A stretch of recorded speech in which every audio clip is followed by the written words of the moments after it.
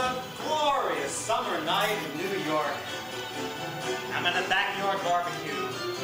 The air is filled with the smell of hot dogs and vodka. I look across the yard and I see her. She's a real cute blonde with a great laugh. And she's a former adult film actress. I walk over and offer her a drink. Yeah, it's a beautiful night for a barbecue, isn't it? No, I'll miss the city. Tomorrow I fly to Bosnia. It's a little colder there, be gone don't know how long. So how's your drink?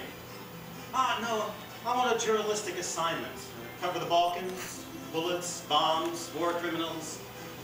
Don't know if I'll come back. Do you live nearby? Then let's go. I've been waiting all my life for a pickup line like that, and this worked.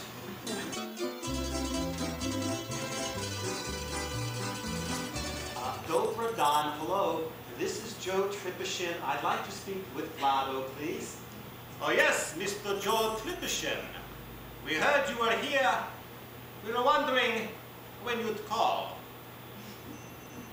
What? I didn't tell you I was here. Yes, we know. Welcome to Croatia.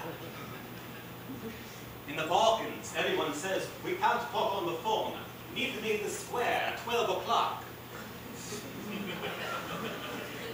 So there I stand in the center of Josip Jelačić Square, my camouflage on, wondering if I look too much like a target.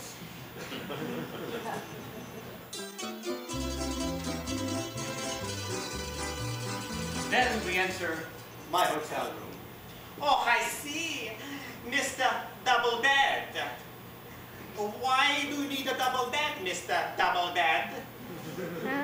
I didn't ask for it, it's just what they gave me. No, really, look, I use it to spread out my books, and I think you have some other plan in mind, Mr. Double Bed.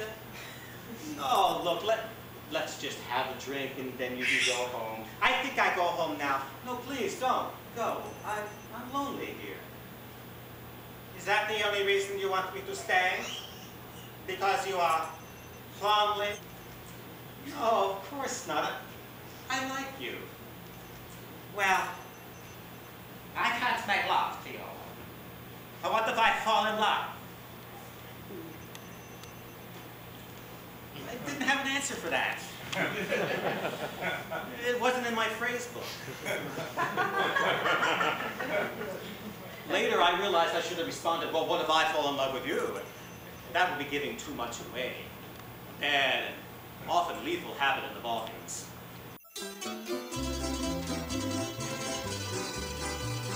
Finally, a bearded friend arrives bearing gifts.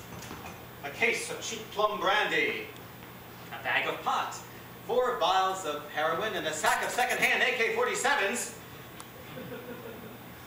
Okay, Joe, now we have real party.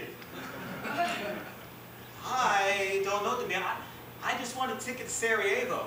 We have tickets here and now. We have party because tomorrow you fly to Muslim shithole. Joe, Zhidjeli! We're in his Jeep now, going I don't know where, we're going real fast. Our little party of 3 arrives in the dead of night. What looks like a military garrison. Demir, what the fuck are we doing here? Shh! Out of his Jeep now. Begin to creep up a small hill, slipping and falling in the mud, until we finally make it to a barbed wire fence. Next thing I know, Demir and the dealer are cutting into the fence and dragging me under it. We run up to a wooden shack. The dealer takes out an axe and starts whacking at it. I'm sweating bullets, and Demir hands me this empty sack. They start filling it with ammunition from the shed. Next thing I know, the lone guard in this post at the end of the road must have woken up from the racket, and he starts running out towards us, then stops, and then starts firing his rifle at us. We rush back in the Jeep and take off. The Croats are laughing like maniacs. I start laying into Demir. Demir, You have a fucking death wish. Oh, you're just trying to kill me! The mere smoking a cigarette like we just finished a stroll in the park. Thank you, Joe. You are now one of us. This regime has got too many crooks.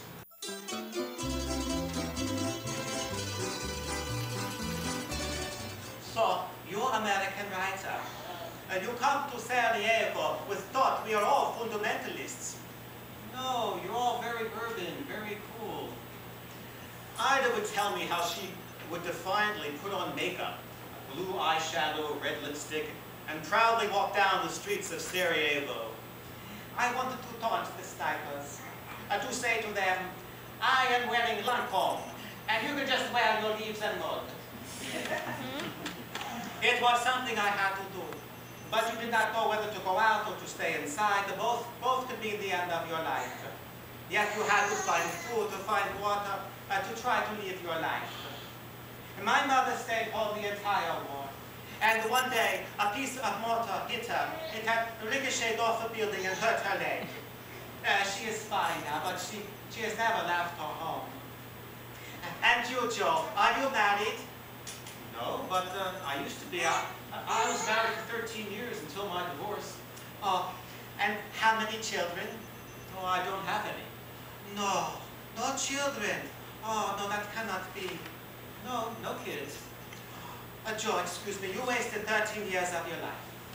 Excuse me, I'm sorry, but you did. Well, I don't exactly see it that way. And look at Ali here. When we turn and watch a little 3-year-old throw sugar across the Holiday Inn lobby, and he screams in joy, and he trots over and rubs his cute, sticky face into mine. He likes you. He needs a visa. I sad sem tu, ipak sem tu, sem u strani.